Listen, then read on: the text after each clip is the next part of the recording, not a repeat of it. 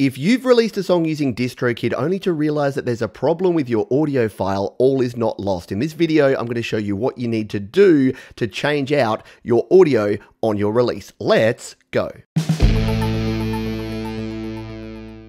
Hi, my name is Pete and welcome to Studio Live today, where my goal is to help you create, record and release your best music. Now, if you've released a song using DistroKid only to realize that there's something about that audio file that wasn't right or that you're not happy with, what can you do? Well, let's cut straight to the chase. We can't actually edit the audio file with the release to stores. We do need to remove it from stores and then re-upload it. So what I'm going to show you in this video is part one, where we're going to show you how to remove a song and request it to be removed from all of the stores and streaming platforms. We're then going to come back in part two and show you what we then need to do to get it re-uploaded with the fresh audio file. So let's jump in and get started. So I've logged into DistroKid and here are all of my releases. Now the one that I have a problem here is this one. Hold On, the single that I released for my Songtember project, is the one that has a master file that has this little pop at the very start. So if we click on this one, it'll bring us into our release here. There's my album artwork.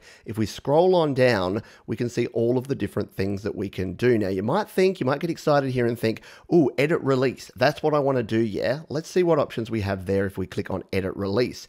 What we can actually edit is the artist band name, nope, we can't change that. Record label we can change. Release date, if we got that wrong, if say we wanted to make that the 1st of September to backdate it, we can do that.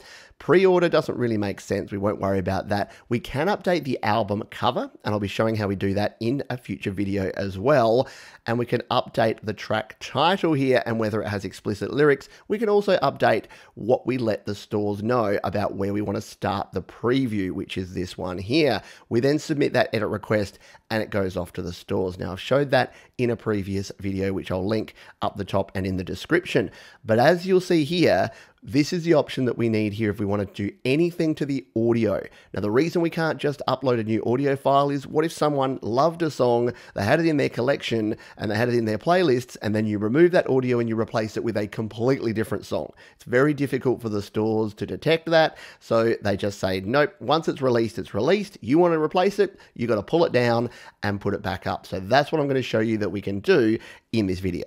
Now, before we go ahead and hit that remove button, there's a couple of numbers that I want you to grab for your release, and this will help you with the second part. So what we want to do is click on our single here, Hold On, and if we scroll on down, there's a couple of numbers here that are important. Number one is this one here in the top right corner. This is your DistroKid UPC, Universal Product Code. I'm assuming it means we want to copy that one, make sure we have a copy of that for our song. The other one we want is this one here, the ISRC number, which we'll highlight here. We want to make sure that we copy that one because when we re-release this song, we can use that to make sure it goes right back in to the same place that it was before. Because this is the same song, we want it to have the same details. So when we re-release it, we'll show you why it's important. But before we remove it, make sure you grab those two numbers, put them somewhere safe so that when you re-release, you're good to go. So we've copied those two, we've got them somewhere safe. We now need to come here and go to edit release within our single here, or the same works for an EP or an album. Here we go, that same edit release options that we have here.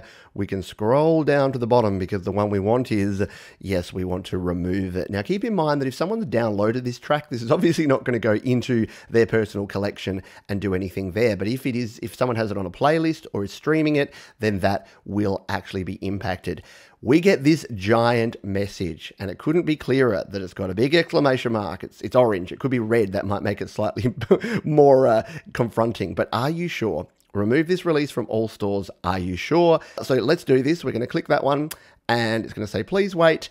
And it said, if it's in stores already, allow 2 to 5 days to fully disappear. And we've got a big deleted up here. We're going to click on OK. And that is all there is to it. It has disappeared. It has gone.